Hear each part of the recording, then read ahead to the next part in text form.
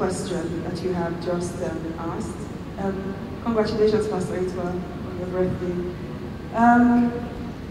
One of the most important things for us is to realize that Africa is very important to the world. In fact, it's actually the most important continent, not because I'm African, but because it contains 80% of everything the world needs. They've done DNA studies, and they found that the DNA strands of creatures determine their level of intelligence.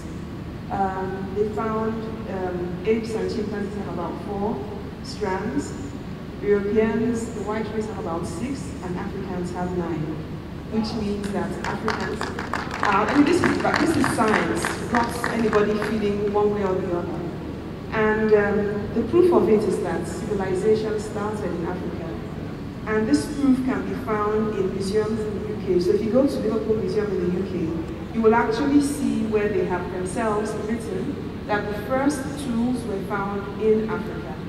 So the question is, how come the seat of civilization has become, you know, like the base? And it starts with a bit of corruption, but first of all, colonization. Many times we think that theory is impractical, but we're all victims of different theories. Africa was doing very well pre-colonial times. We never relegated women to domestic affairs. There were female queens and female warriors. We understood that we needed both men and women. We also had herbs that took care of all the ailments. In fact, from cesarean sections to vaccinations to even the internet were developed by Africans. But even the light bulb we all attribute to Thomas Edison, there's actually a black guy called Thomas Latimer who is responsible for the carbon filament that allows the bulb, you know, to remain on. So the bulb, if the bulb dies, it's useless. So how come none of us have ever heard about this Louis Latimer? We only hear about Thomas Edison. So what's the point I'm trying to make? That we have to come to a kind of renaissance, a self-awareness. Okay, so the 2 theories that held us captive are the modernist theories and the dependentist theories. The first theory taught us that what is foreign is superior, and what is indigenous is primitive and backwards. And that was when we started embracing the foreign as superior and looking down on the traditional things that have kept us alive, managed climate change, ensured we had enough food to eat.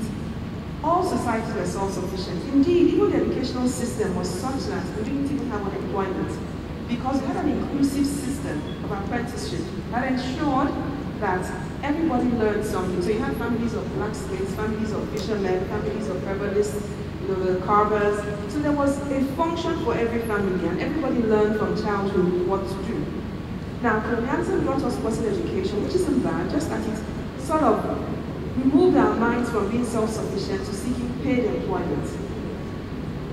And we saw it as superior. But instead, it has made all of us, including our educational institutions, remain in a situation where, rather than train people to be leaders, okay, they say, Spider-Man says, with great knowledge comes great responsibility. Great power comes with great responsibility. Knowledge is power.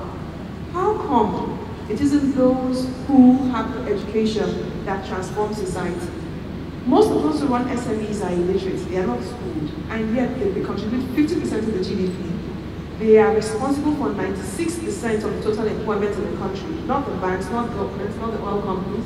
So obviously there's something wrong with the way we're thinking, and we need to sort of go back to our psyche. So to summarize, what I'm trying to say here simply is that our educational systems need to be decolonized. We need to begin to develop more job creators and not pursue job perpetuating job seekers. So it is sad that people graduate from school and they're so helpless. Whereas you go to the markets, those who haven't gone to school are making millions and billions. Doesn't make sense. So time has come for us to begin to think about how to review our curriculum so that we produce the kind of leaders that Africa needs. And the entrepreneurial mindset is one of problem solving and continuous improvement. That's the mindset that has created Europe and America to be what they are today. It's the mindset we had before colonialism came and changed the way we educate people and the way we think. So we need to go back to the basics, to believe in ourselves again, and begin to think about how we can get those in charge of our educational institution to revamp our curriculum. We should be producing impact-driven entrepreneurs for national transformation. Thank you. Put your hands together. So you see why it was important to bring Professor Henrietta up here. It is about a paradigm shift so that we graduate people who can create jobs, create employment.